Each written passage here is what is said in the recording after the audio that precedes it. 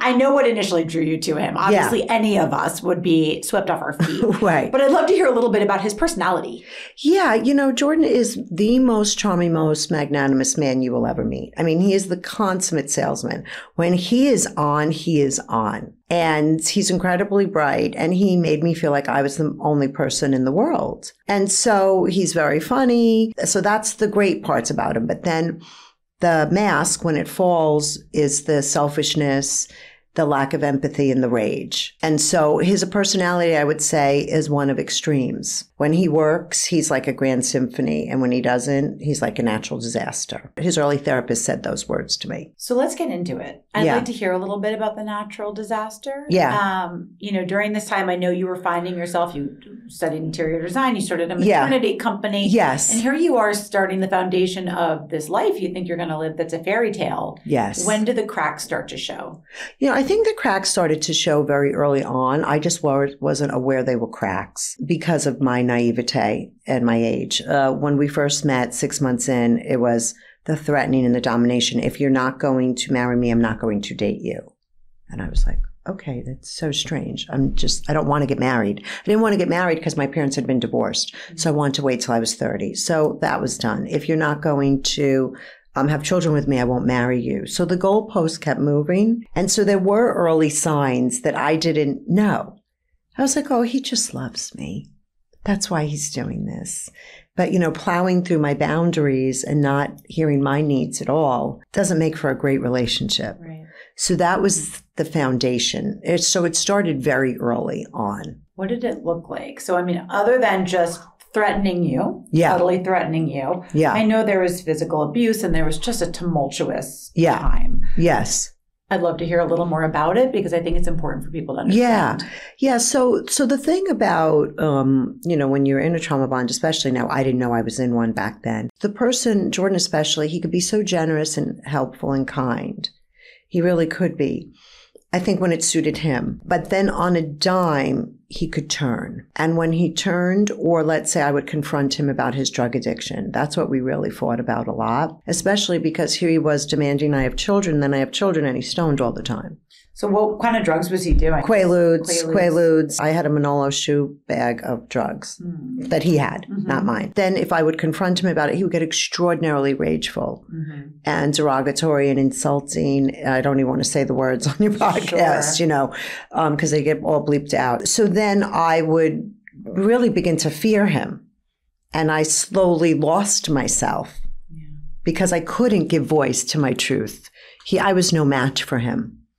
How old were you when you had your babies? So I was 23, I think, when I got married. And then I had my daughter at 25, my son at 27. You're stuck, right? Because you start to see this. And now you have kids. And now I have kids. I've heard the story about kind of the end of the end, which I believe was when he pushed you down the stairs. Yeah, he kicked me. So the movie doesn't really say it right. What happened was that I confronted him about his drug addiction. I said, I'm not going to sit here and watch you kill yourself. All your friends they just look at you as a money train are watching you do this.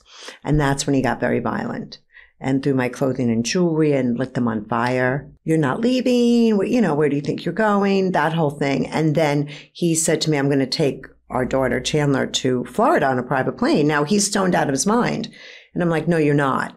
And luckily my mom had told me, before you go home, please tell them you're going home to a domestic violence situation. And I did. And so as he was trying to take my daughter and I confronted him, he kicked me in my solar plexus down the stairs. But I was strong. I was 31. Ran up the stairs, dialed 911, hung up, chased him. And that's when he that scene in the movie where he drives into the garage. She was okay because I said to my housekeeper, close the garage door so they can't leave. We got her. She took her to the back and then he got arrested. It's interesting that that's what kind of brought things to life because he was doing so much that was illegal. So if people haven't seen the movie, I would love to catch them up on the fraud and stock market manipulation. Yeah. So he got arrested on 11 counts of money laundering. And so that's what he finally got arrested for. And that was, a fun day when the FBI came to my house with the big FBI with the don't move. And that was the most, a very scary day in my life. So what were you doing when that happened?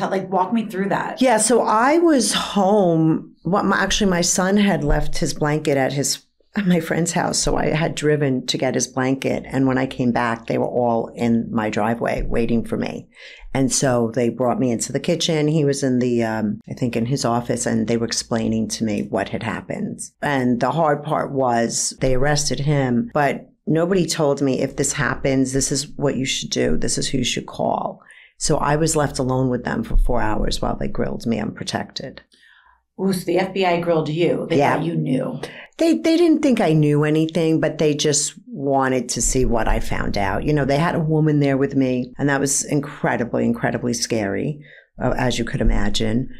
Sometimes, you know, I tell these things so bluntly, without emotion, but I just want your audience to know it's because it's 25 years later, you know, and I've processed it ad nauseum in therapy. But trust me when I tell you, I was shaking. Yeah, I was shaking in my boots. It was absolutely horrible. And then he did get arrested.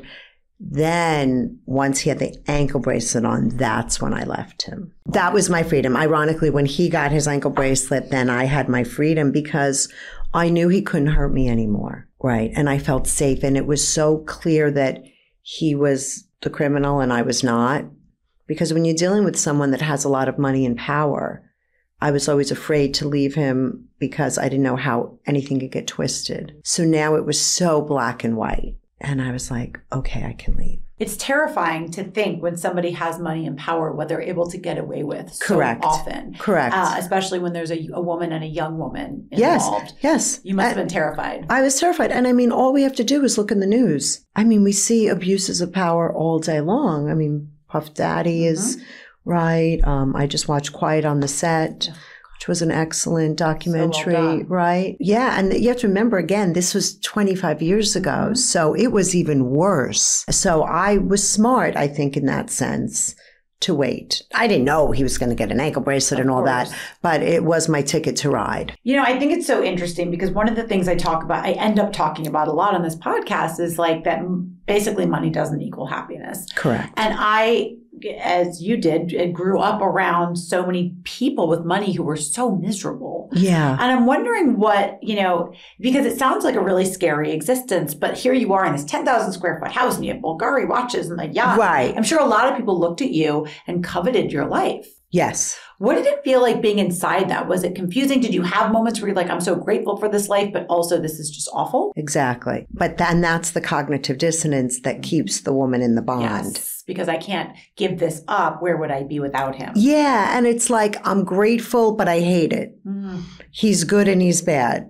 Am I crazy or is he crazy? Right? Is the relationship good or bad? And that's the cognitive dissonance that keeps a woman glued. Because of course I was grateful. You know, of course there were moments where it was wonderful. But I always say, and I work with my patients with this, when the pain of staying is worse than the pain of going, then you know you really have a problem. And I just wanted myself back. You know, I didn't care about the money. I walked away with nothing. I literally took zero from him. Wow. How did that work?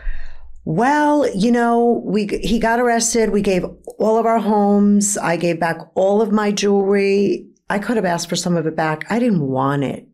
That meant nothing to me at this point. My freedom, my sense of self, my peace, my quality of life was all I wanted. So I was like, bye-bye. And it was all blood money. So why did I want money that had hurt people? Right. So I, with my moral compass, I just was like, bye, see you later. And I had my own company at the time. I'd started a maternity company. And I was happy to be free of that. Can you tell me a little more about kind of what blood money means to you? Like, how did his crimes affect people? What happened? Well, his crimes affected people in the sense that his brokers would cold call people and get money from them. But what was happening is they were manipulating the stock so much to make more money for themselves and for their friends. And I think they were calling older people, which I think was one of the reasons why they really got into trouble, because we know young and old people are a vulnerable population. So, you know, a lot of these people lost their retirement and lost their life savings. So I don't need a watch for those people to lose their savings, right? So I was happy to get rid of it. I walked away with absolutely nothing. And I always joke, I had my kids and my curtains. I could take some furniture, you know, but it was okay. And I was young. So I was hopeful still.